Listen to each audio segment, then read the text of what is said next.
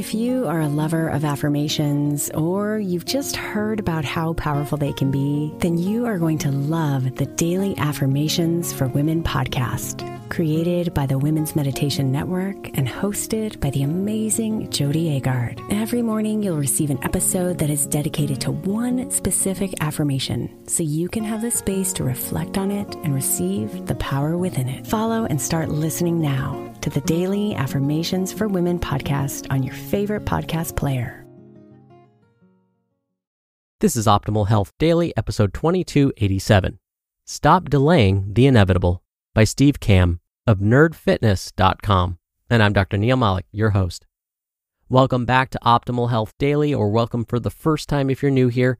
This is the podcast where I act as your very own personal narrator and read to you from some of the most popular health and fitness blogs online. And with that, let's keep this intro nice and short and get right to it as we optimize your life.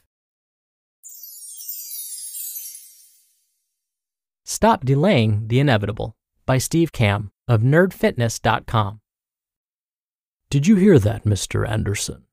That is the sound of inevitability. Agent Smith, The Matrix. Whether it's The Matrix, Terminator, or just about any graphic novel, inevitability is a pretty awesome plot device. But it's also a whole lot more than that. Without you realizing it, inevitability can govern our lives and become a self-fulfilling prophecy. Fortunately, we get to choose the ending of this prophecy. Person A. Blah, I'm just going to end up fat and sad and have blood pressure problems like my dad. It runs in my family and I'm going to become him. No wonder I keep failing. Person B. I'm going to break this cycle. My kids are going to be the first in my family who grow up with a healthy dad and healthy habits. It's gonna happen. Person A. I'll just fail at losing weight like I did the last dozen times. I'm stuck at this weight and I'm not going to win against my genetics. Why bother? What's the number for voodoo donuts again? Person B. I'm going to get healthy. This is a long journey and I'm going to hit some rough patches, but my success is mine for the taking. I know that as long as I put one foot in front of the other, I'm going to get to where I want to go. If you associate more with Person A, today we're going to take the first steps towards making you into Person B. After all, it's inevitable, so you might as well just go along with me. The power of inevitability. I remember 7 years ago, I had just stumbled across Tim Ferriss's book, The 4-Hour Workweek. I read it in a few days, and for some reason in my head, I told myself, hey, if he can do it, I can too. I have no idea how, but I'm going to create my own business helping people get healthy. And along the way, I'm going to have epic adventures, maybe even become a real-life James Bond. I then bought the domain name nerdfitness.com, and with more than a few speed bumps and leaps of faith along the way, here we are 7 years later. When I started Nerd Fitness, I knew I could make it work. But why didn't I know this when it came to getting big and strong? I thought the inevitable was that I would never get big and strong, that my genetics wouldn't allow it. Like I was swimming against the current and there was nothing I could do but fight an uphill battle. Not surprisingly, my results never seemed to stick. When I found out I had a spine that didn't line up, it was a relief. I can blame my lack of progress on genetics. Personal responsibility is no longer needed. Then, I spent the past 7 months proving myself wrong, becoming anti-fragile, and my mentality has completely shifted. If I keep doing what I'm doing, I'll reach my goals. I've had more success than ever over these 6 months, and it kills me to think where I would be if I only started with this mindset of positive inevitability, knowing you are going to do it. What kind of relationship do you have with yourself? Quote, when you want something, all the universe conspires in helping you to achieve it. Paulo Coelho, The Alchemist. Yes, I realized you're probably saying, okay, Steve, you're starting to sound like one of those quacks who want me to make a vision board, read The Secret, and just sit around and wait for people to help me. Okay, skip the vision board and the book, but ask yourself this. Are you the type of person who consistently looks for things to go wrong or waits for things to go wrong and then says, see, I told you so? Or are you the type of person who assumes things work out for the best and that good things are on the way, and then takes action to make the best things more likely? Whichever one you believe to be true is true. We all know that pessimistic person who seems to have all of the bad luck, and conversely, we all seem to know the person that has the golden touch and can't seem to lose. You get to decide which inevitability you are working towards. We see setbacks as speed bumps, not roadblocks. We know what we want, and we know we need to work hard to get it, so we do. While everybody else is waiting for luck to find them, we're out making our own. As Winston Churchill famously said, quote, "Success consists of going from failure to failure without loss of enthusiasm," end quote.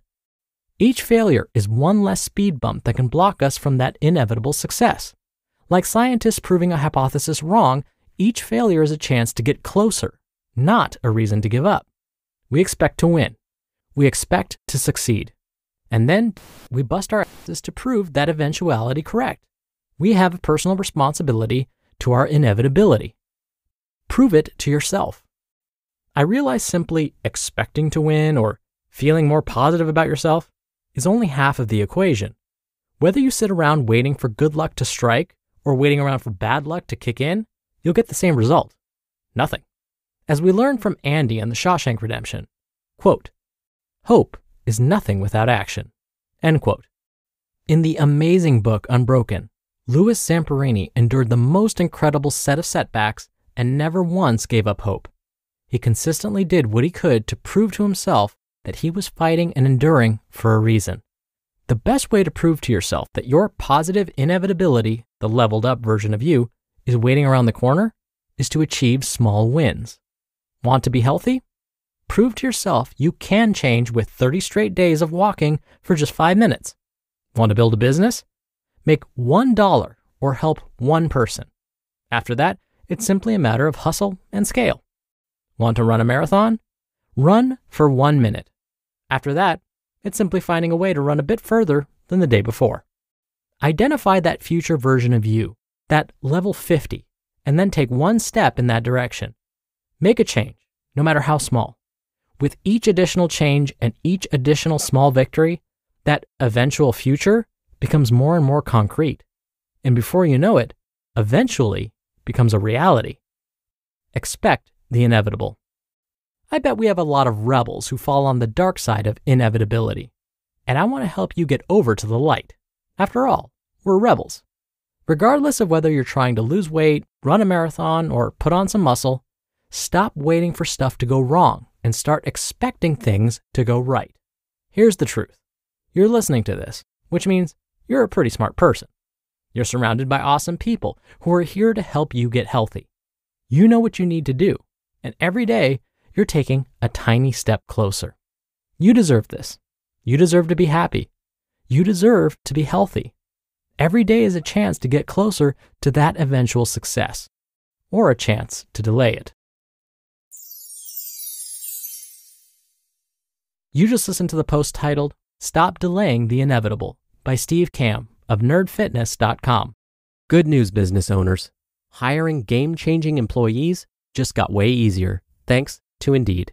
Indeed is the hiring platform helping over 3 million businesses do it all. Attract, interview, and hire all in one place. Don't spend hours on multiple job sites looking for candidates. With Indeed's Instant Match feature, over 80% of Indeed employers find quality candidates the moment they sponsor a job. I especially love that if you invite these or any candidates of your choosing to apply, they are 3 times more likely to apply to your job than candidates who only see it in search. Start hiring now with a $75 sponsored job credit to upgrade your job post at Indeed.com/health. Offer good for a limited time. Claim your $75 credit now at Indeed.com/health. Just go to Indeed.com/health and support the show by saying you heard about it on this podcast.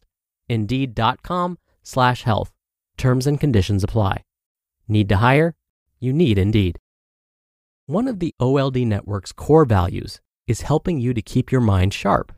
Well, I've been leveling up my focus with Word Collect, which is a free word puzzle app with over 2,000 levels. Word Collect gets harder as you get better, so it's a fun and challenging way to keep your brain sharp and grow your vocabulary. I highly recommend you give this fun and addicting brain game a try. And right now, Word Collect is offering you 2,500 coins and 500 gems when you download and play. And those coins help. You'll need them when you're having a hard time reaching the next level. I've been there a few times, and I'm thankful they made it easier for me to keep going because I don't want to stop playing. So stop mindlessly scrolling through social media and keep your mind sharp. Just go to the Apple or Google store and search for Word Collect. So if you're like me and want to get fit with your mind and body, download Word Collect for free today. Dr. Neil here for my commentary. All right, so this is really spooky. In his post, Steve mentioned Tim Ferriss's book, The 4-Hour Workweek. I just started listening to that book on Audible earlier this week. It's been on my wish list for months, and I finally made the decision to buy it, and that was before I read Steve's post. I just happened to listen to the first chapter earlier this week, so when Steve mentioned the book, I nearly jumped out of my chair. But having the same taste in books, and movies for that matter, isn't why I love reading Steve's posts. It's just that, so often, his approach reflects my own. For example, I've had clients tell me that they can't and will never be able to do a pull-up. Hey, I was in that same boat. I couldn't do a pull-up for the longest time. Clients will also tell me they'll never be consistent with their workouts, or they'll never be consistent with their healthy eating plan, or never be consistent managing their stress. Here's what I tell them. Just take that first step.